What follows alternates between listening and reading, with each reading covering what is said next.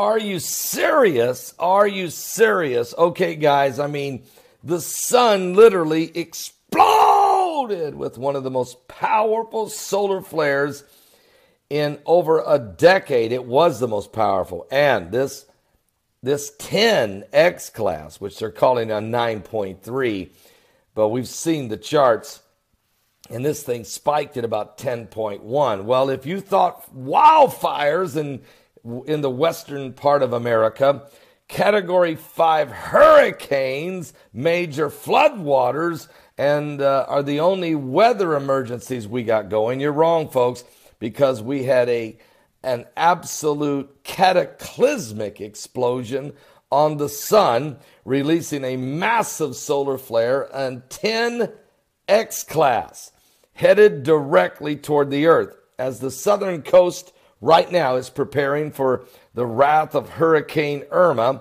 And then, of course, we're still suffering from the tremendous damage and the floodwaters and the wind and the rain of Hurricane Harvey, and the mass destruction and the mess left down there in Texas.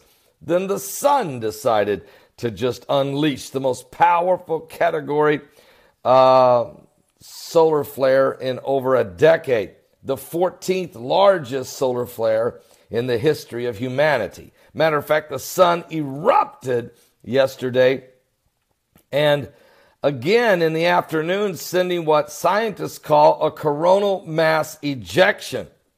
These are CMEs. They're headed right toward the Earth.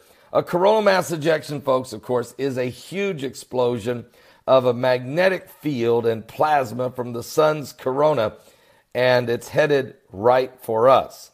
For those of you who don't know all about that kind of stuff, of course, a solar flare is a brief eruption of intense high-energy radiation from the sun that can cause electromagnetic disturbances on Earth. These two flares that we had are the strongest ones we've seen in over a decade. And folks, it's unbelievable anytime you have an X-class flare, even if it's just a 1, it's huge. Matter of fact, it was a 1.9 X-class solar flare that erupted on the sun that caused the earthquake at Fukushima, which was a 9.0 earthquake. We're not talking about a 1.9 solar flare. We're talking about a 9.3 and probably more like a 10. So we haven't been hit with this yet. It's coming. The CME from this blast is coming. And BP Earthwatch is working on the projected time of arrival, but it looks like it's going to be more like around the 8th or 9th of September that this is going to hit, just before Hurricane Irma hits probably the southern portion of Florida. So there's a lot going on. There's a tremendous concerns. Scientists are watching very closely. And it's not just earthquakes that we have to be concerned about from this powerful solar flare, but we have to be concerned about electromagnetic storms, geomagnetic disturbances, power grids being fried. There's already been massive radio blackouts in Europe and Africa and in other portions of the planet. And so we know there could be major disruptions, okay? This could actually be a natural EMP, which makes me concerned that China might use the opportunity to actually do an EMP and then can say they didn't do it, and they can be blamed on the sun. So there's a lot going on. Yellowstone has, of course, been giving earthquake after earthquake.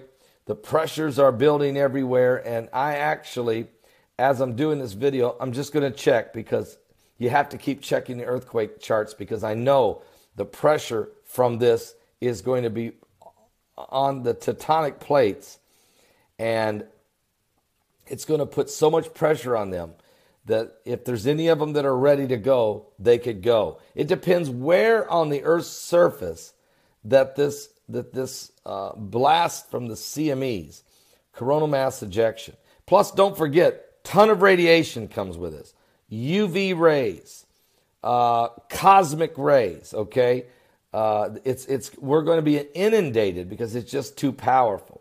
I'm checking the earthquake map just to be sure that we haven't had anything major in the last few hours. And it looks like everything's fairly normal. Of course, the big story is still Yellowstone because we're having earthquake after earthquake after earthquake. It just won't stop in Soda Springs, Idaho, as the magma is moving. And Yellowstone is absolutely awake. The super volcano under there is incredibly moving, releasing earthquakes, seismic activity, just a lot going on, okay? The earth rising up in Yellowstone National Park, all of this happening. And this solar flare doesn't relieve any pressure. It just keeps building more on the core of the earth. It heats up the core of the earth, which is only fueling any volcanic activity that might be on the planet. So we'll be back with more current world events and how they relate to biblical prophecy. But it's not just the wildfires out west. It's not just the floodwaters and the destruction in Texas, nor is it just Hurricane Irma headed for Florida. And don't forget, which is a Category 5. Don't forget, you have a Category 4 hurricane. A Category 1 hurricane in Hurricane Jose that's coming in behind Irma, and a Category 1 hurricane in the Gulf of Mexico called Hurricane Katia. We don't know where that thing's going to go yet. So we're dealing with 3 hurricanes at once and wildfires out of control on the West Coast. And, oh, don't forget, we got a guy named Kim Jong-un. He's playing with nuclear bombs. What?